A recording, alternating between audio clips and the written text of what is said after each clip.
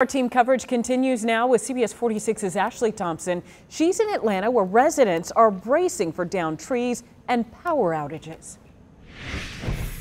Yeah, Tracy, whenever it rains hard or the winds pick up, you can bet trees like these ones around me are at risk of falling. Some residents are keeping their eye on these trees, and some people even sleeping in their basements during the storm. Atlanta is known as a city in the forest, and while the many trees offer benefits, they also pose risks when it storms. So every storm we are bracing. Jennifer Ewart's house is surrounded by trees. She loves the canopy over her house, but it's sometimes concerning. What we worry about is the branches falling, and we've already had one fall, and the branches are huge. The tree's over 100 years old.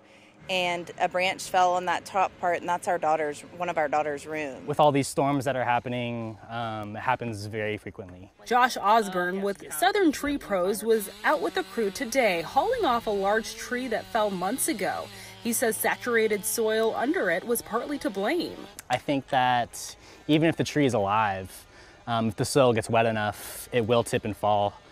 Usually they'll lean first. You can kind of see during storms they'll start to sway. And as trees fall, so do power lines. Georgia Power is monitoring the storm 24/7. Georgia Power is on standby right now, bracing for what could be widespread outages. You know, what we are telling our customers to do right now before the storm hits is to go ahead and prepare just in case they lose power. So that means if you have an emergency kit for your family, have that ready. Go ahead and charge up those devices, your cell phones that you're going to want if the power goes out.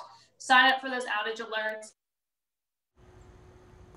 Georgia Power is also asking people to continue to monitor its power outage map. CBS 46 News will also be tracking power outages throughout the night and the damage left behind by this storm. Stay with CBS 46 as we continue to track Zeta.